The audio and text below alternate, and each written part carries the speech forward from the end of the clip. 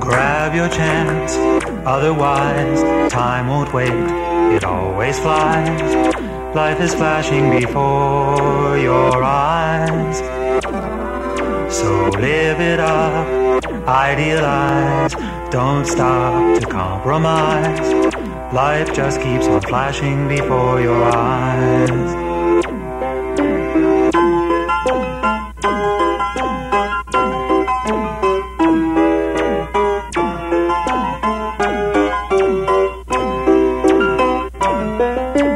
Every day a new sunrise, cauliflower clouds, starry skies. Life is flashing before your eyes.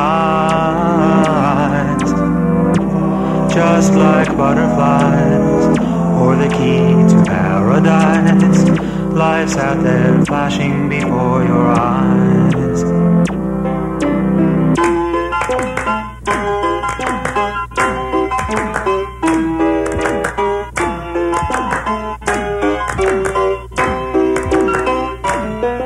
The pace of life will synchronize with the animated energy of surprise. Life's right there in front of your eyes. Cherries in a bowl satisfy your thirst for life will not run dry. I said life keeps on flashing before your eyes.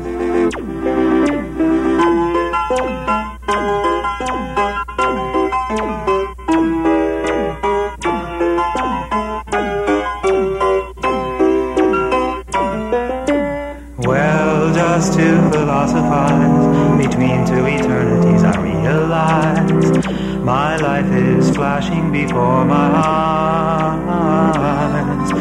It's just a dream and my advice is don't neglect to have a nice life flash before your eyes. Have a nice life flash before your eyes.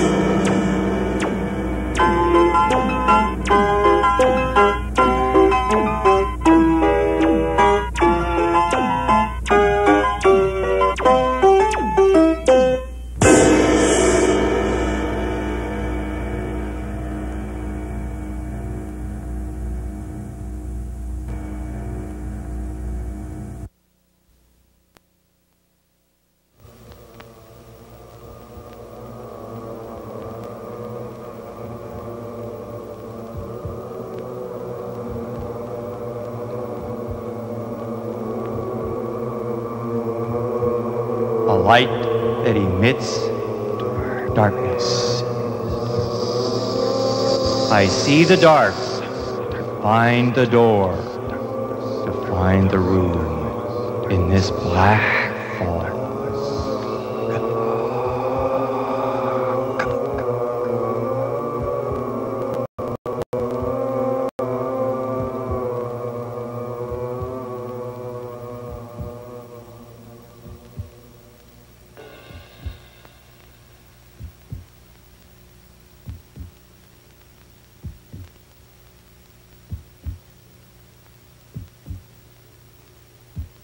Through this room, I am looking for the entrance to another room. See the power in the light reflected from my eye. Do not fight.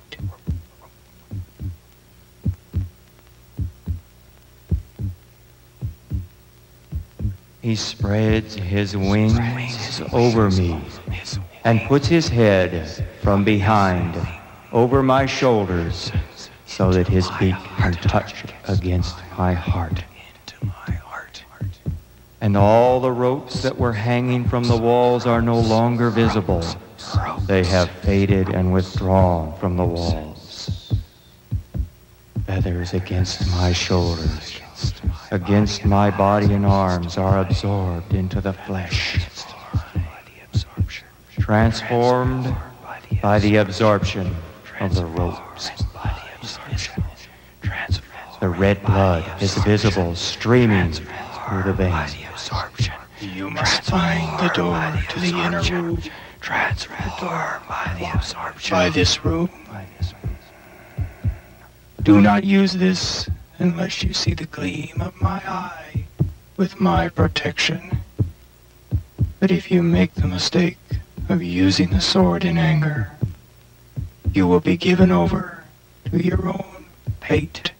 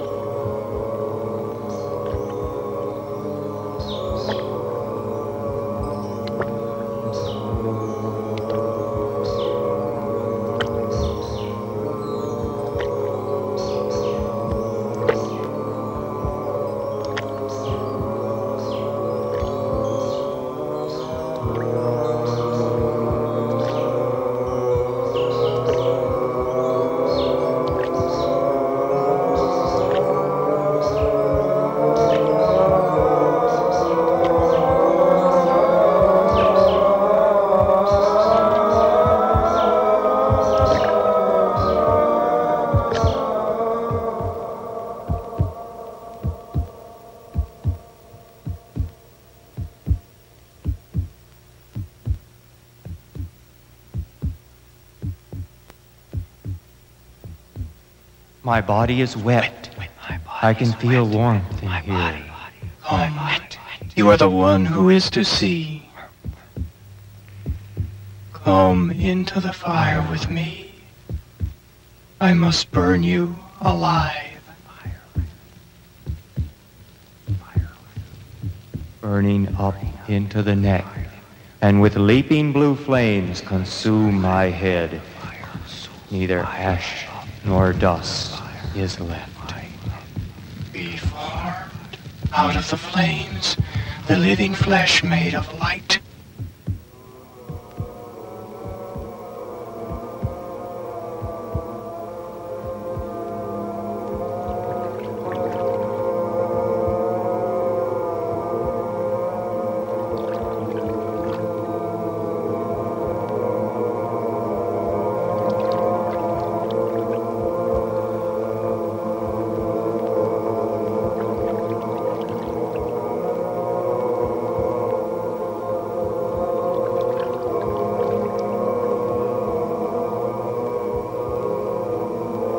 My canoe is dripping with red, as if someone had been bleeding on this trip, gliding on a sheet of red water, as if the lake had bled and bled and bled.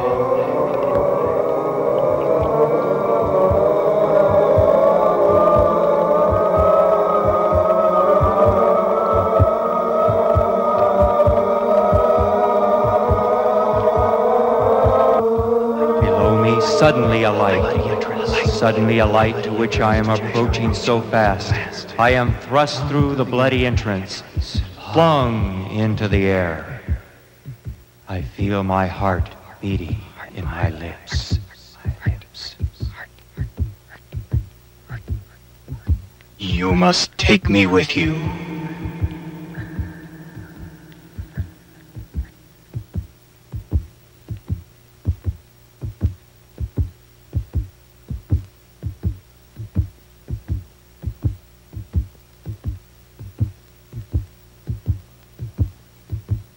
I arrive in the full flesh.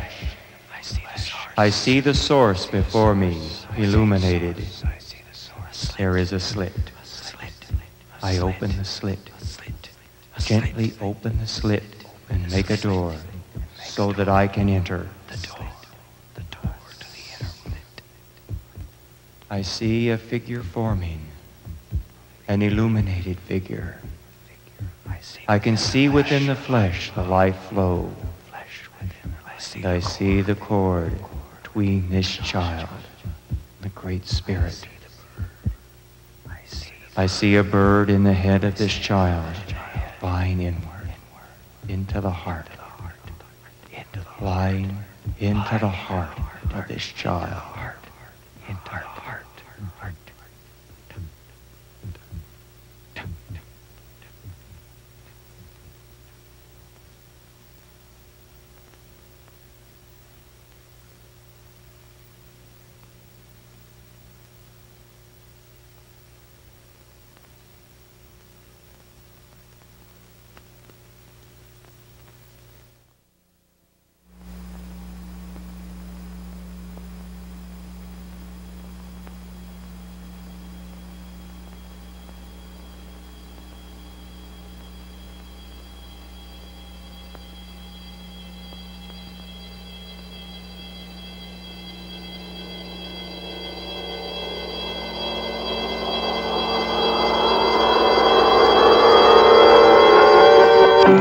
I dreamt I needed open heart surgery.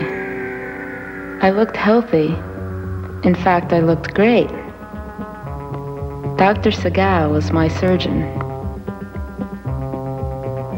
Because I looked so well, the press was suspicious. They claimed I was having an affair with the doctor and that my surgery was nothing but a sick expansion of our relationship. I was nervous because Dr. Segal had delivered me into the world. And I feared the irony of his ushering me out of it. The world appeared undisturbed by my predicament. An acquaintance called to invite me to a party.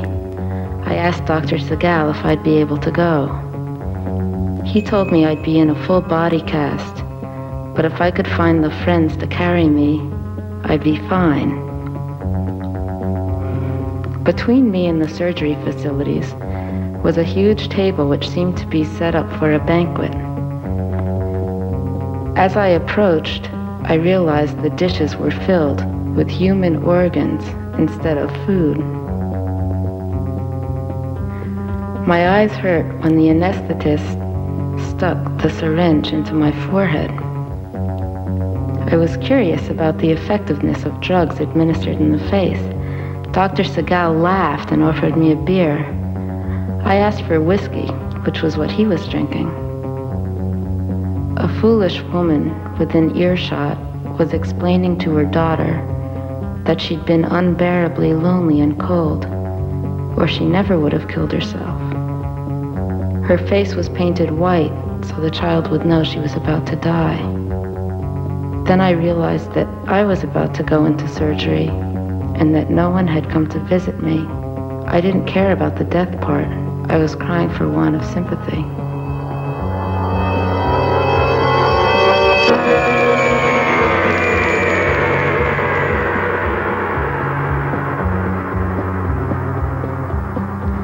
My mother told me about what her obstetrician had told her about pain in childbirth.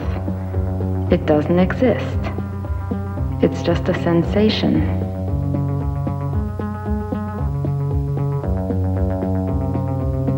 I don't remember meeting Dr. Segal except once. I remember staring at his wrinkly hands.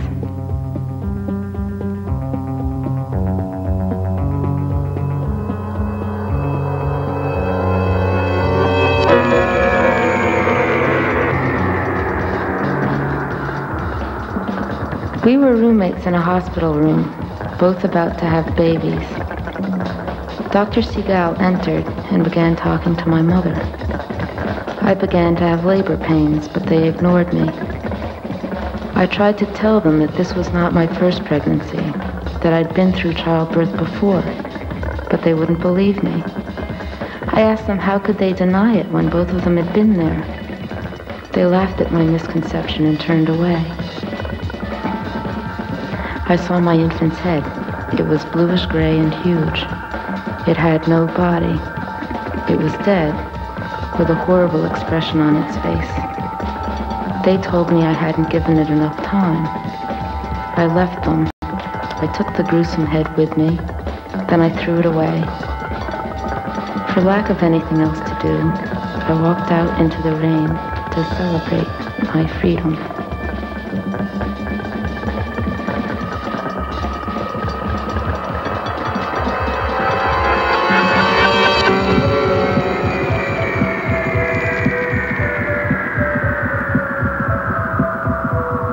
After her cancer operation, my mother's hair was dirty, so I gave her a shampoo. Later, she told me she'd always trust me because I hadn't been afraid to touch her. I remembered that had been the first time I'd recognized her as a thin woman. We'd go out and see friends she hadn't seen in a long time. They'd comment on how well she looked, not able to conceal their surprise. Together, we were in a restaurant, and I told my mother, tentatively, that a friend of mine had heard a rumor that she'd been supposed to die before my dead father. He'd asked me if it were true. We laughed at the strange wording.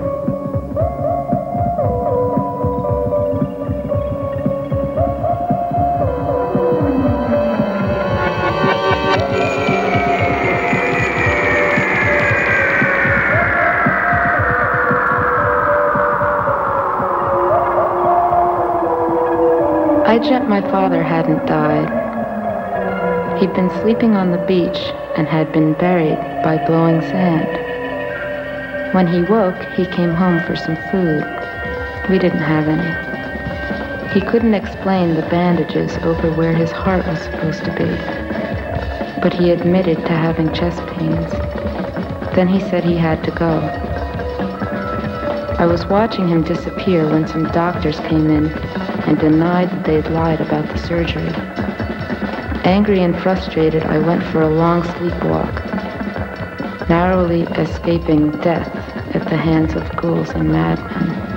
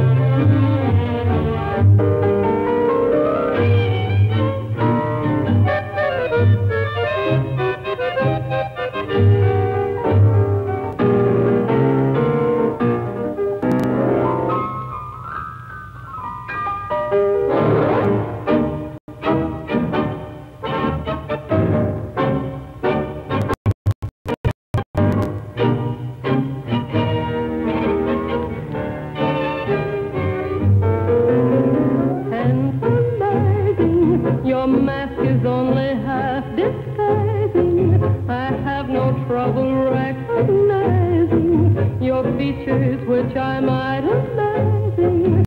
Oh, hear my pleading, do not relenting, come delight me. You are tormenting my heart always. Oh, throw your mask away.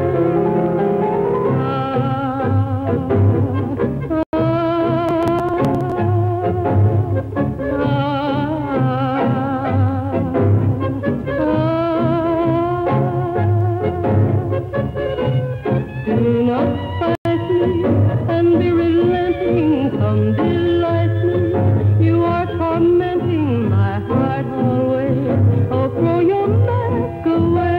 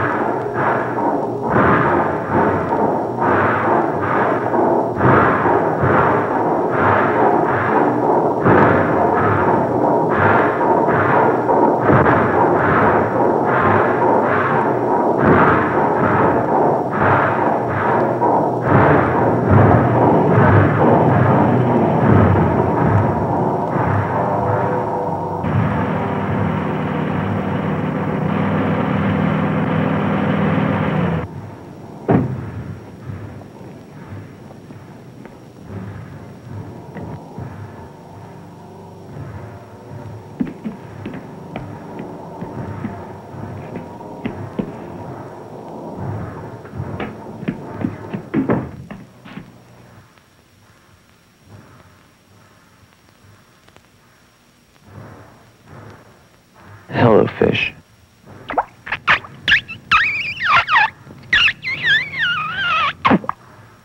Here's the salami you wanted.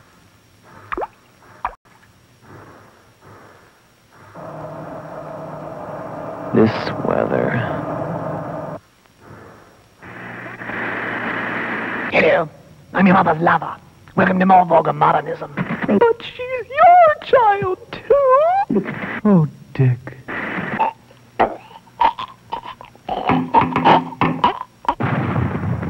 Just a minute. Hi, Blake. Hi, Zeke. I'm going for a walk on the Rotary. Do you want to come? Sure. Just let me get a wrap. I'll be back. I'm going for some exercise.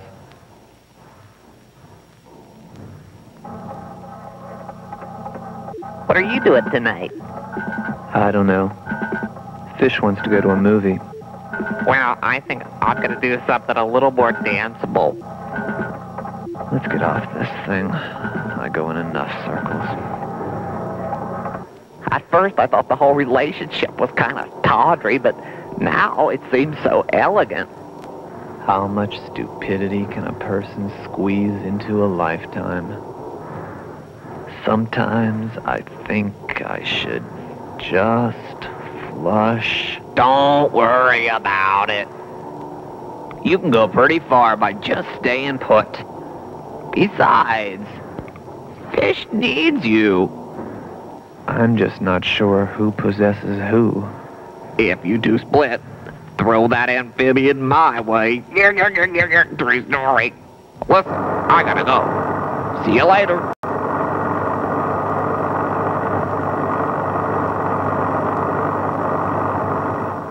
Oh, what a world. What a big, dumb world. Gimp dog.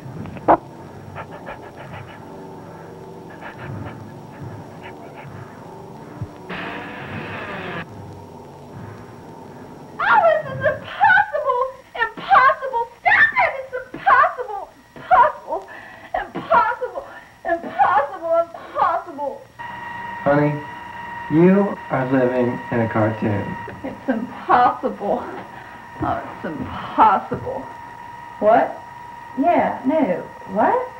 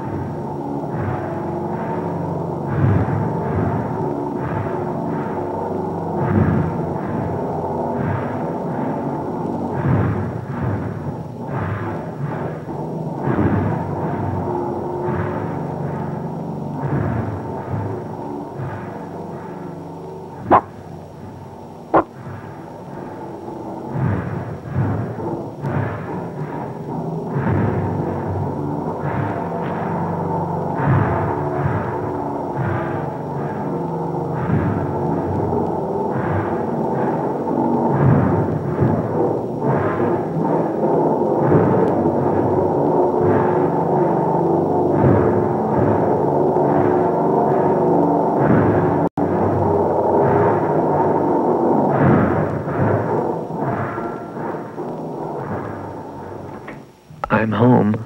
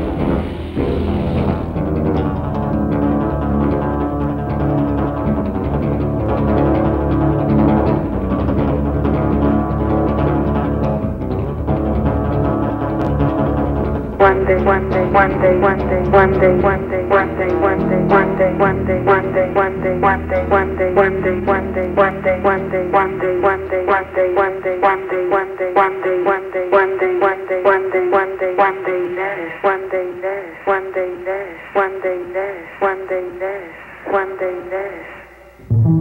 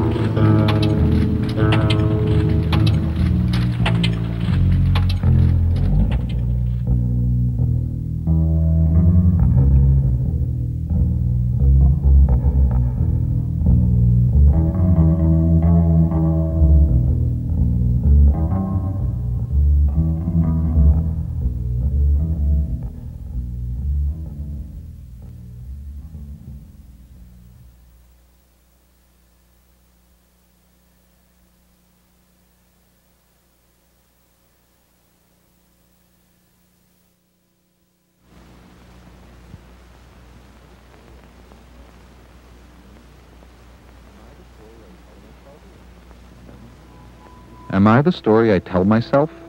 A moment arranges a meeting. She was there in the store. My imagination plays it variously. At the counter, she ordered draperies. I could tell you, but this would tell you nothing. My eyes averted, as they have been taught. Consciousness begins with the first lie. I look closer. I breathe. I step forward. She turned. She passed near me. Leaving, sometimes she smiles. With these segments, I arrange new meetings. I have too much time. I dream. My memory is redundant, so that I might begin to exist. Hardly a week passes when I don't remember her.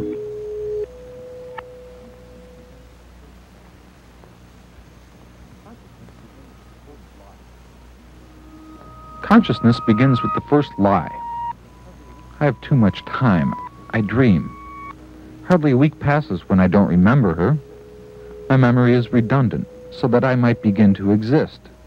My imagination plays it variously. She was there in the store. Leaving, sometimes she smiles. At the counter, she ordered draperies. A moment arranges a meeting. My eyes averted, as they have been taught. Am I the story I tell myself? She turned. She passed near me. I could tell you, but this would tell you nothing. I look closer. I breathe. I step forward. With these segments, I arrange new meetings.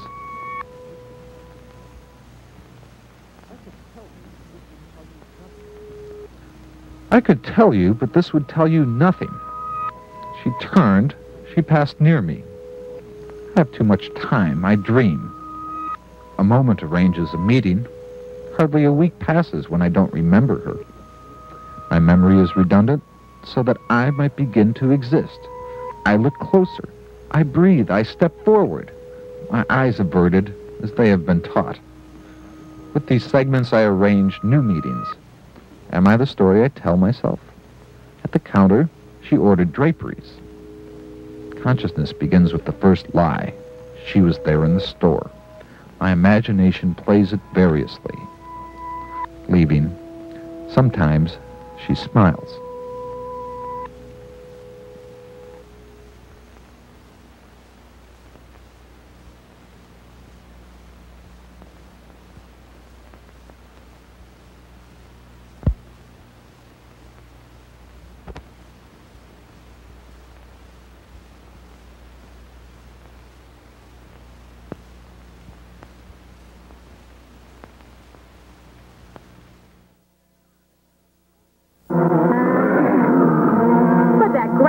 So phony. Nothing personal.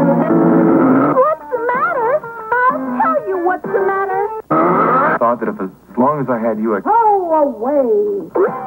What's this about? The President of the United States.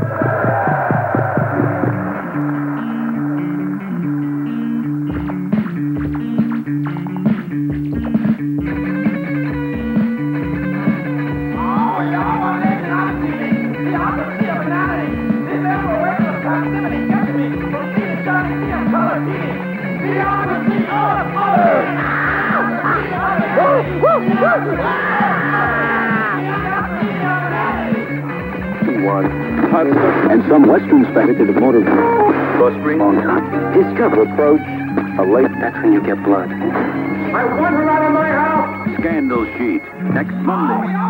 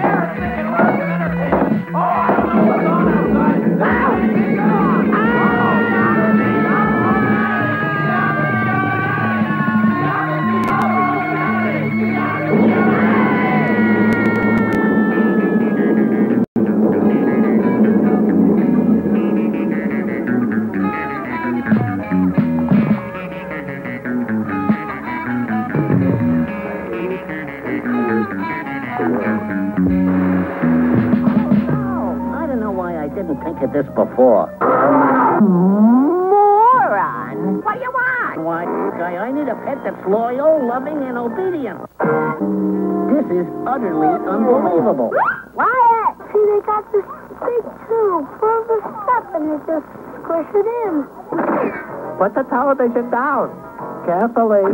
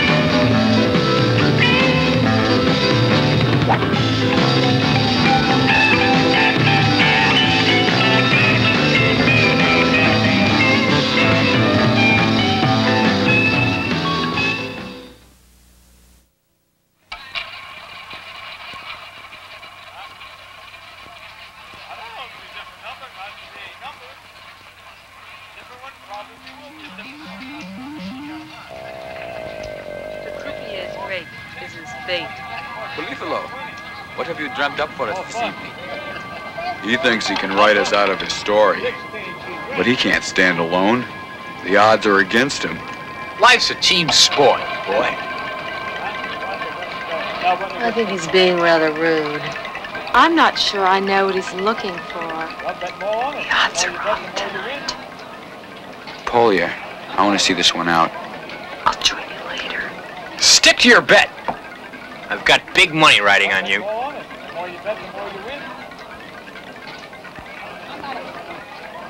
How long have I been waiting? Time's run out. All down number 1.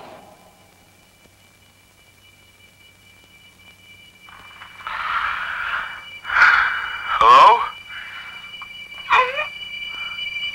Who is this? Joan? Hello? I have to talk to someone. Can I come over? No. Be reasonable, Joan. I'll call you back in the morning. Goodbye then.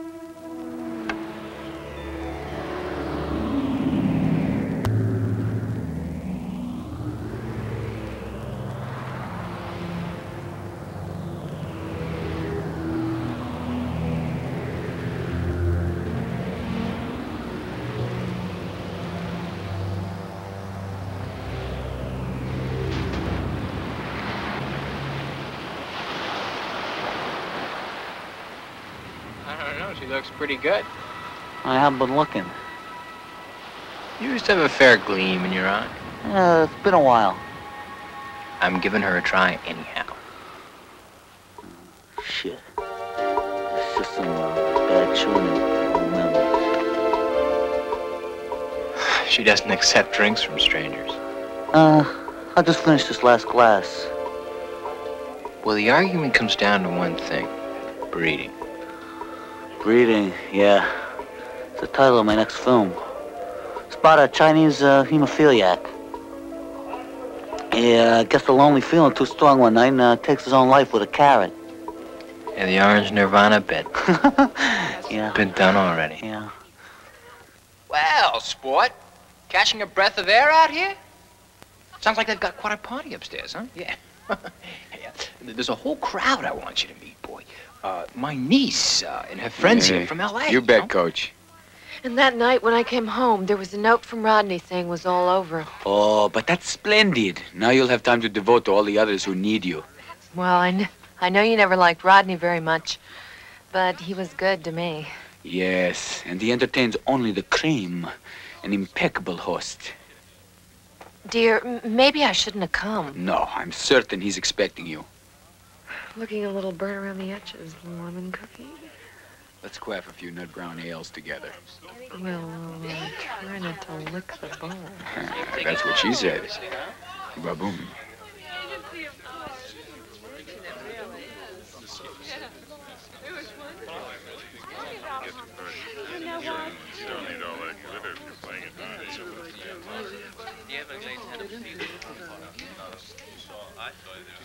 Oh, hello! Say, congratulations on that box office. Must introduce you to Toots. Sit down sometime and chat about that talent of yours. Could turn into a nice profit. Right, you got the idea, Bob.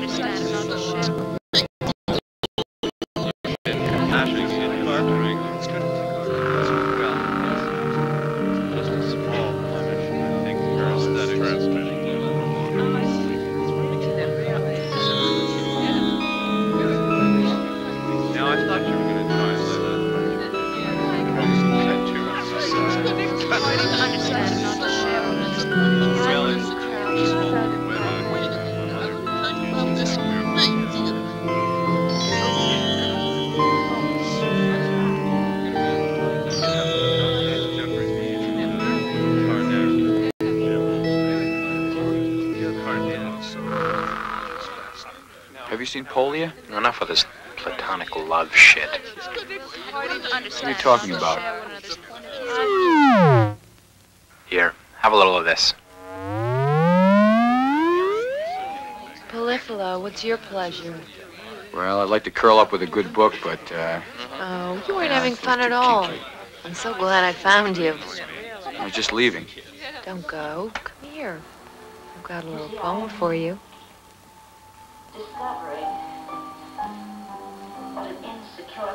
I'm going down to clean the pasture spring.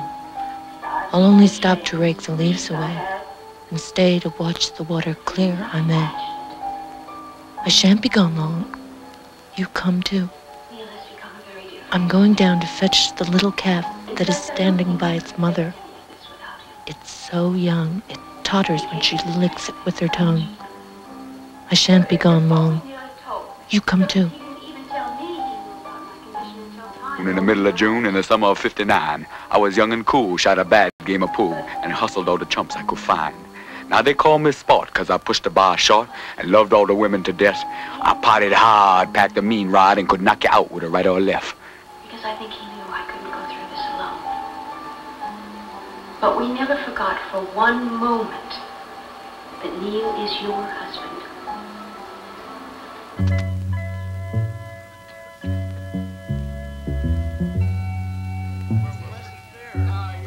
There's the star. Homo. Think so soon? I can get you.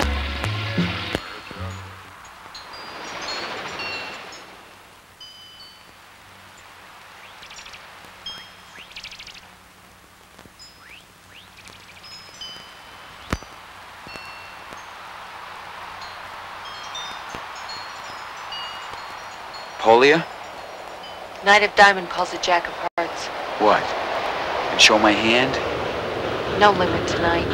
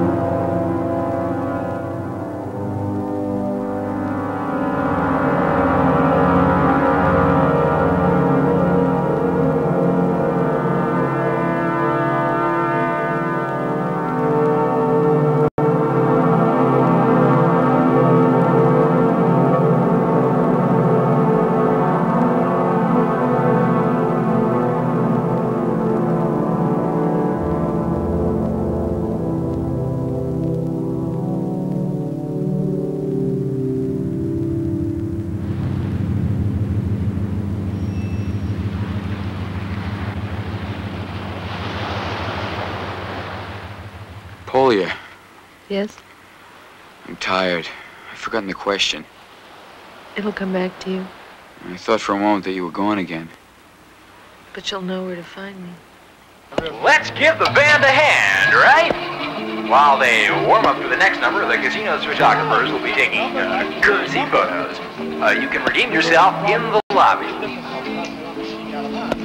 Dancing alone, Polyphilo? Mind if I cut in?